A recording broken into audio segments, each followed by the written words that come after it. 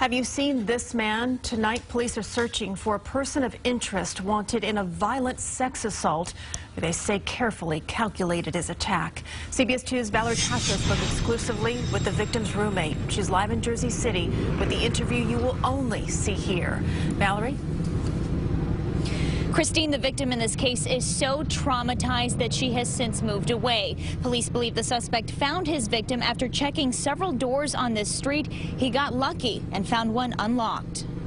I was freaked out. I was so scared. This terrified woman doesn't want to be identified after what happened to her roommate at their apartment in Jersey City.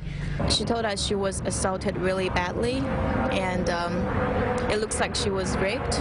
Police are now looking for this person of interest, a man wearing gloves as he appears to canvass the neighborhood on Pavonia Street. Police believe he tried to open several doors until he found one unlocked.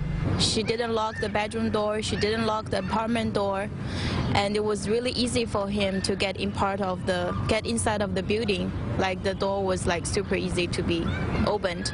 So we just went directly into her room and did all the terrible things. The victim's roommate says she woke up to a commotion. Other neighbors heard the woman's cries for help and called 911.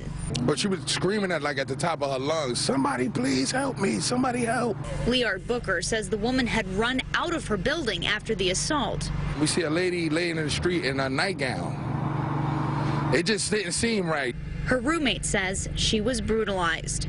She had a bruise everywhere in her body, her stomach, her face, and her eyes, and she has a huge bump at her forehead.